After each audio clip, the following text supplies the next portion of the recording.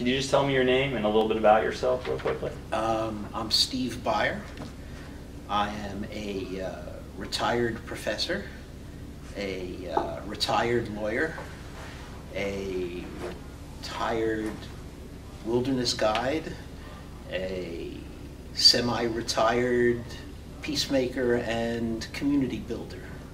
Have you seen any progress with the eagle and condor prophecy, specifically the coming together of indigenous peoples? Yes and no. I have seen a number of attempts, especially through attempts at integrating ayahuasca shamanism and the Native American church, the use of peyote. And sometimes those attempts have worked out well, sometimes they haven't. There have been some sun dances in South America that have been more or less successful, but I think that there are cultural differences between North American and South American indigenous people that are yet to be resolved. I'll give you an example.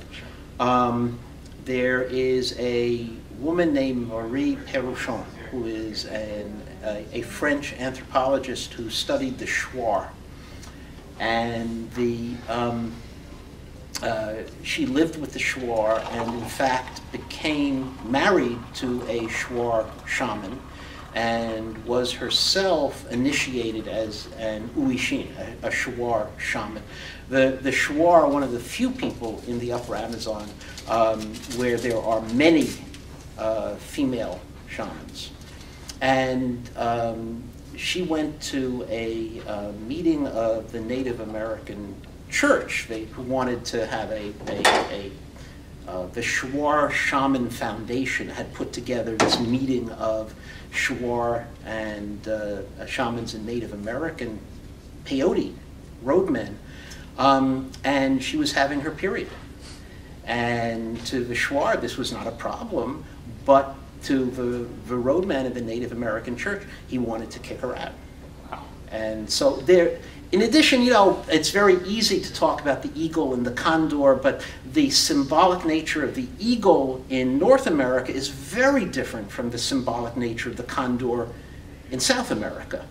And you find, if I remember correctly, it's mostly North American indigenous people who talk about the eagle and the condor, because South American people don't see the condor as having the same kind of spiritual significance as the eagle does in North America.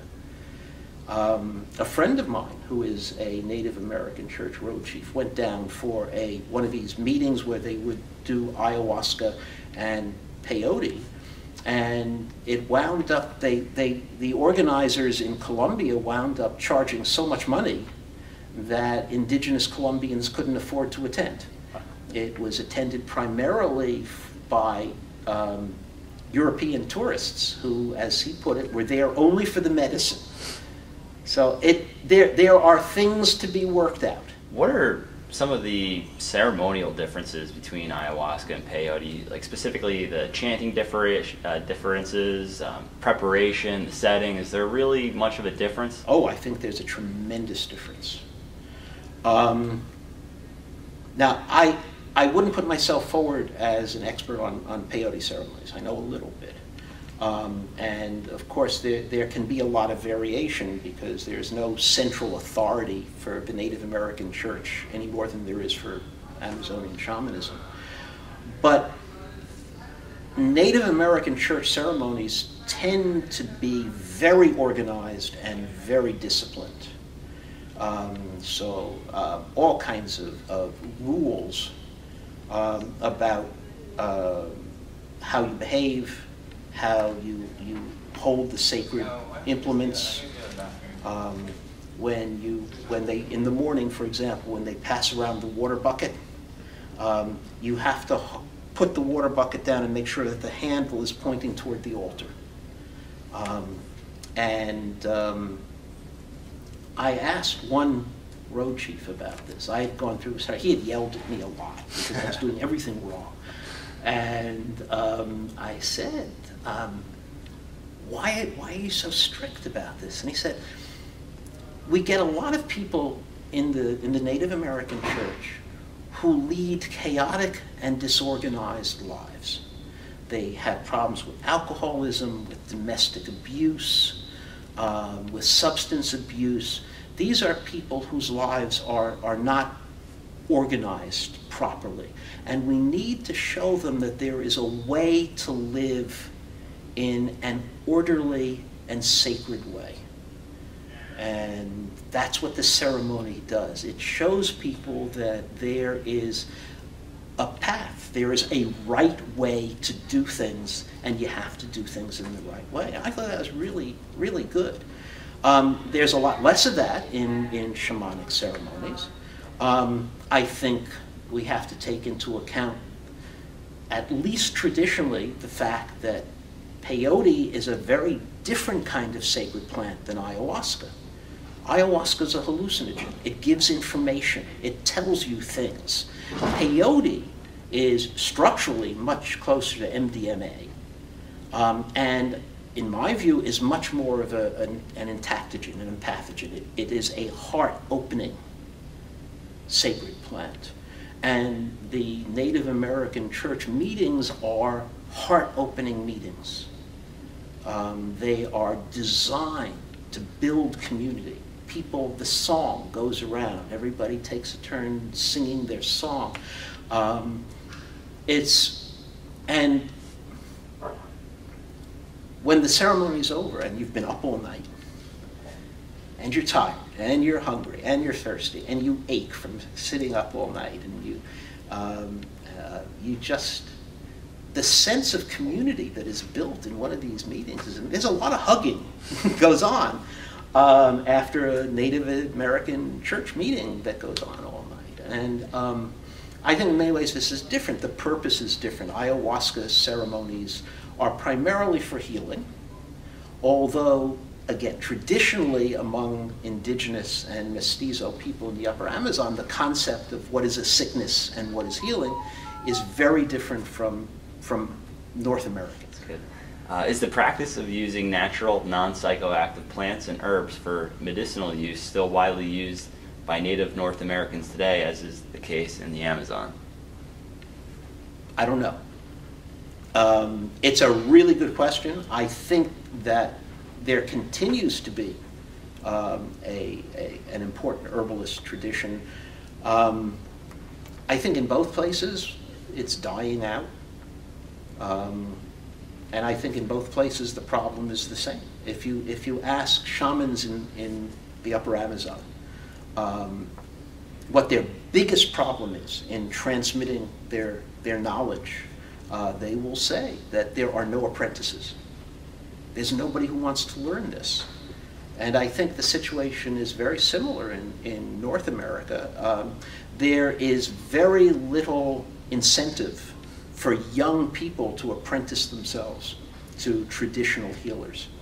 I was talking, who was I talking with today?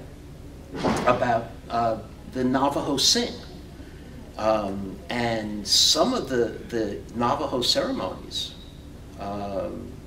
that are less practiced than, say, the blessing way, are dying out because there are not young people who want to undertake the rigors of learning to sing these chants, because it's a tremendous commitment, and for most young Navajo, there's no incentive. How would Western society benefit from a periodic shamanic experience assisted by psychedelic plants? I don't know.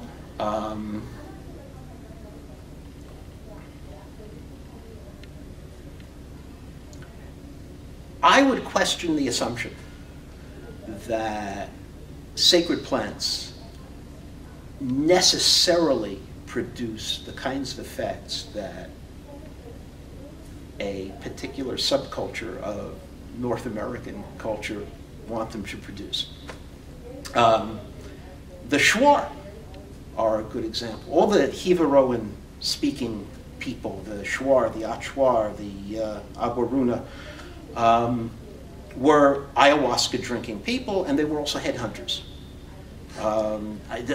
Is there a connection? As to if we brought ayahuasca to North America, would we start collecting human heads?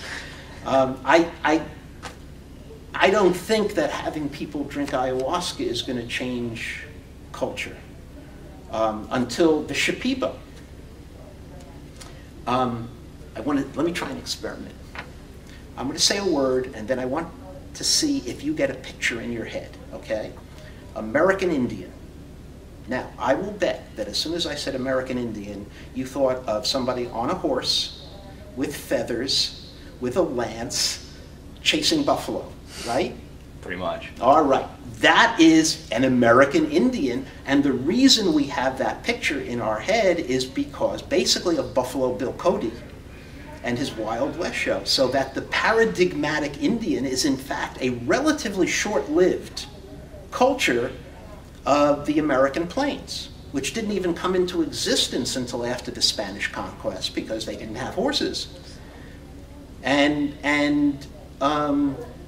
had its cultural efflorescence for a relatively short period of time. Now, I don't want to take the position that the Lakota are gone, because they're obviously not, and they are surviving and thriving in all kinds of ways, but the classical Indian culture is now gone, and yet the Sioux, the Lakota, the Comanche are our picture.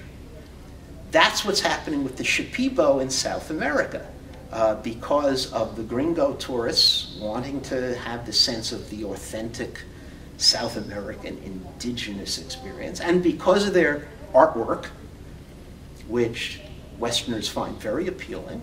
They have become the Lakota they've become the Sioux of South America. And yet, with all of their ayahuasca drinking, they, until at least the 1950s, had cultural things that we would find very questionable. Until at least the 50s, they performed clitoridectomies on pubescent girls. Now, the reasons that they did clitoridectomy is very different than the reasons you see, say, for example, in sub-Saharan Africa, but it's still the case, and nobody talks about that. So, does ayahuasca turn people into clitoridectomists? Does ayahuasca turn people into headhunters?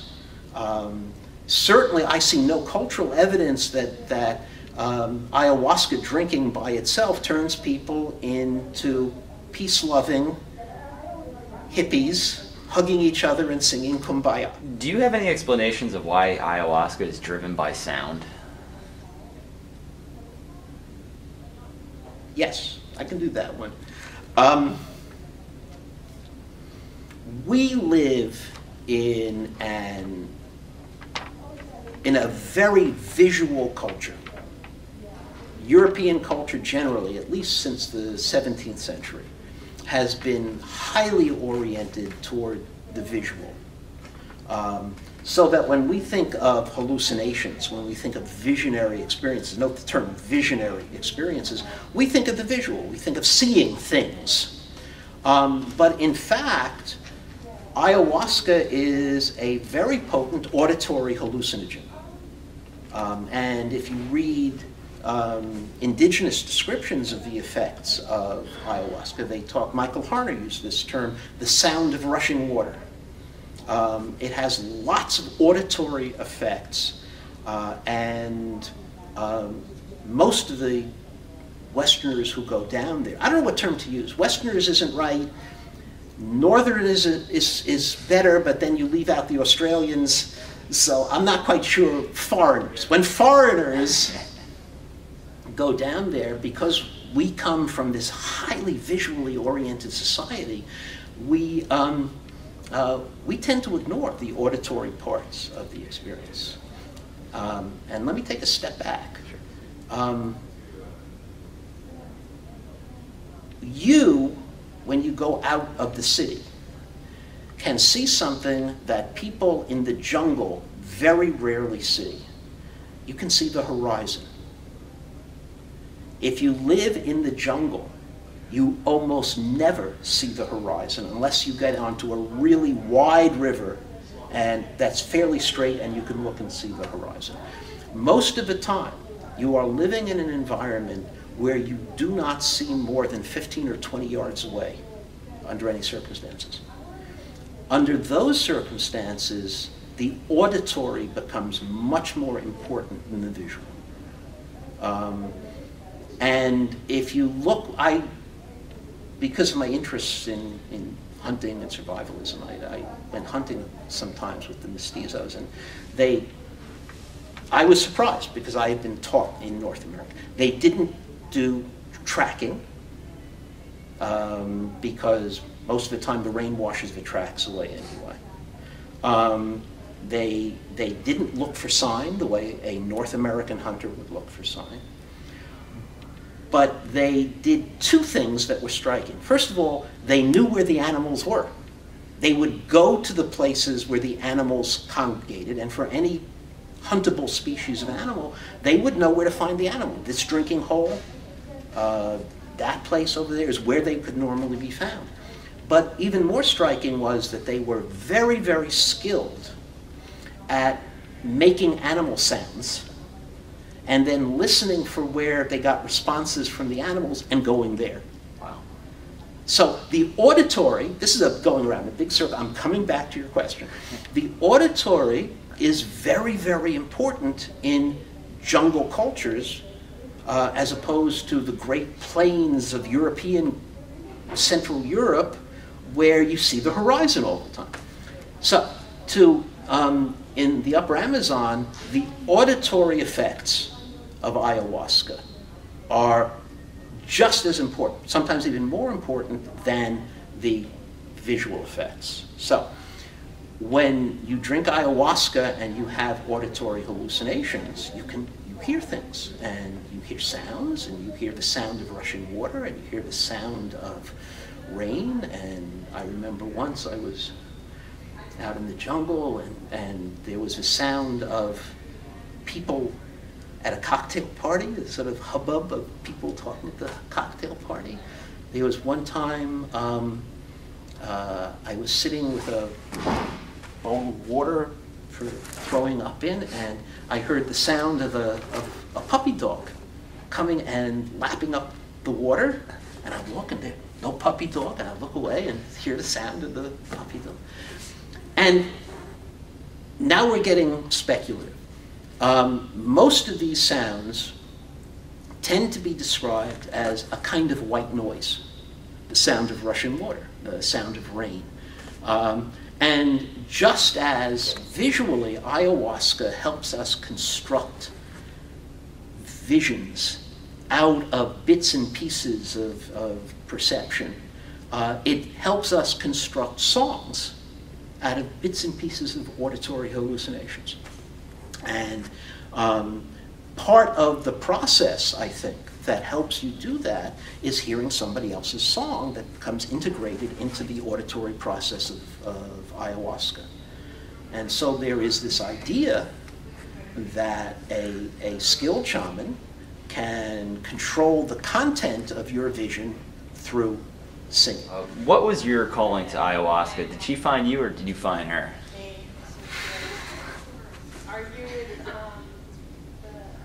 I stumbled across her. When I was younger, I was really interested in survivalism. I was very interested in wilderness survival, and I got trained in mountain survival and desert survival and wilderness survival generally, and it was all very macho and you know, drop me naked in the desert with a knife and I will eat lizards and survive. And as I studied the survival techniques in North and South America, it became clearer and clearer to me that there was a spiritual component in this. That it had to do with being in right relationship with other persons, and by persons I mean not only human persons who live with you, but all the other than human persons that are also part of your extended environment, plants animals, trees, rocks, stars, thunder, are all persons. And part of the ways in which indigenous people live in their environment is to be in right relationship with all of these human and other than human persons. And as I thought about that, I started becoming curious about the ways in which indigenous people maintained right relationships with these other than human, these spirits, plant spirits, animal spirits. So I tried drinking ayahuasca, and I attended meetings of a Native American church, and I tried San Pedro in Mesa ceremonies. And I just, the experiences with ayahuasca were so intriguing that I followed through and continued to try to understand what was going on. Why do you think ayahuasca makes her appearance known in a jaguar or serpent form? I don't think she does. I think that is a Western myth. And as a matter of fact, I'll plug my book in a minute, but in my book, I have a whole section on this whole mythology of, I think it was Andrew Weil who was told by somebody that when Eskimos drink ayahuasca, they see jaguars, and they've never heard of jaguars before. Come on. Of course, Eskimos know what jaguars are. They get books and magazines and movies just like everybody else in the whole world. And the same thing, this idea that, you know, primitive people drink ayahuasca and know things that they couldn't possibly know is just silly. If you expect to see jaguars and serpents, you may very well see jaguars and serpents. But I don't think ayahuasca appears that way. Ayahuasca has appeared to me, well, the plant spirits have all appeared to me as women, often beautiful women. And I told my daughter this. I said, you know, the plant spirits all appear to me as beautiful women. And she said, well, duh, you're a god. So ayahuasca may appear that way to people. There is certainly a whole mythological, cosmological view of among indigenous people in the Upper Amazon about jaguars and snakes, because they are ultimate predators. There are connections between shamans and jaguars because they are both predators. There's a whole mythological, cosmological complex among many indigenous people in the Upper Amazon that link shamans with snakes. When you drink ayahuasca, before you enter the realm of the spirits, there are visual effects and exploding galaxies and pinwheels and Greek key patterns and sometimes serpent-like forms, so I can see why people do that. What book was that? Singing to the Plants? Oh, you bet. Everybody, rush out in a shopping frenzy and buy my book, Singing to the Plants, a guide to mestizo shamanism in the Upper Amazon. And if you are so eager to read my book, you cannot wait. It's available on Kindle, and you can download it in a matter of seconds. And I hope that whoever goes out and buys my book enjoys it. What would your advice be to future generations regarding psychedelics?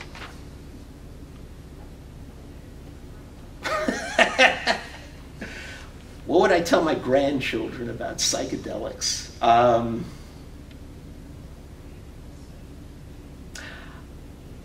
don't know. What would I tell them about food? What would I tell them about sex? What would I tell them about anything that has both risks and benefits?